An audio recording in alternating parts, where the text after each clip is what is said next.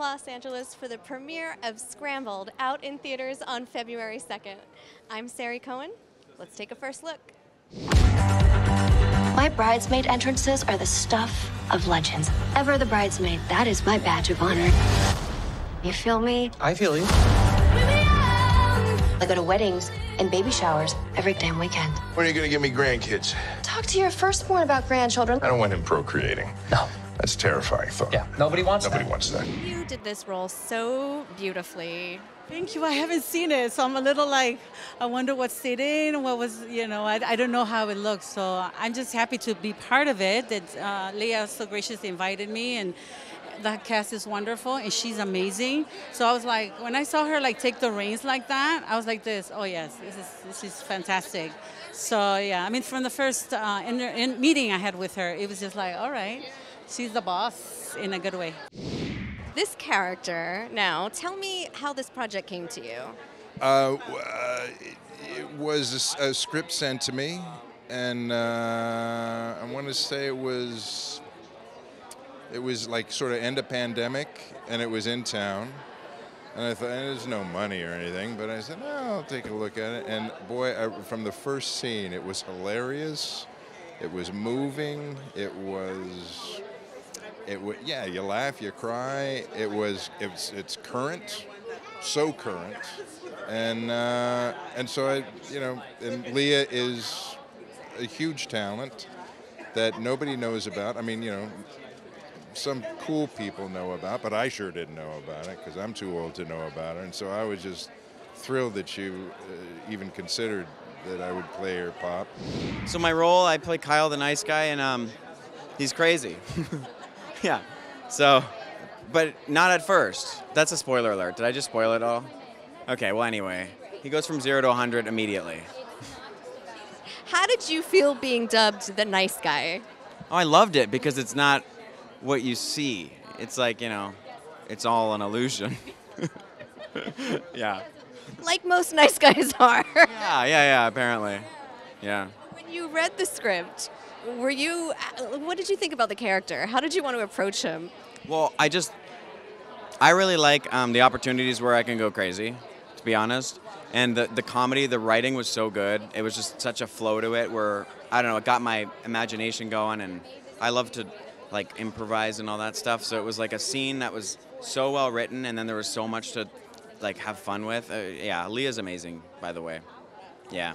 I want you to remember, they can be in Never Never Land. Never growing up, never aging. But those eggs, they are. If I don't spend $13K to freeze my eggs, I might never be able to have kids. Meanwhile, you're gonna wait till you're 70 to have a baby with an influencer. That is accurate, and I'm not embarrassed about it.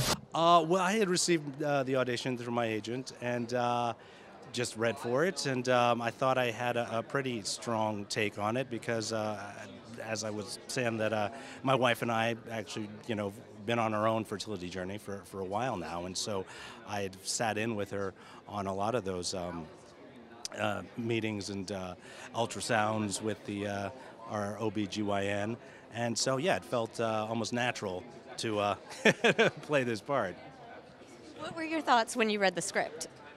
I was laughing a lot and just thinking, wow, I can't quite imagine how she's going to pull this off, but she absolutely did. You read the script. What is it that draws you to it? I mean, Leah is just super smart. She has written the funniest script, and it's so uber relatable. It's not like anything we've really ever seen on our screens. I just think I'm just so excited for her to have this major release because it means that so many people get to come and watch this, and women especially. Like I was just saying earlier, it's not even if you've ever had a fertility journey of any kind. It's just like if you have a uterus, if you're, just come and watch this film because she's such an inspiration. She's definitely one of the biggest inspirations for me, just having seen her write this and be on set with her, directing it, starring in it. I mean, this is just so cool. It's so awesome. And you are the woman of the hour. I have to tell you, everyone has come down and just praised you for an incredible script, being an incredible director, this amazing women-led team. Like, you built this. It's really insane. I love my cast. I love my crew.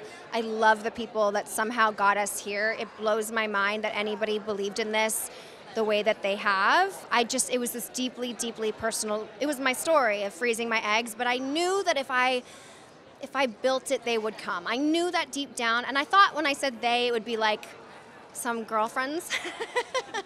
Like maybe a few chicks would be like, I froze my eggs too, and I get it, but I didn't think it would ever reach this level, so I feel really affirmed.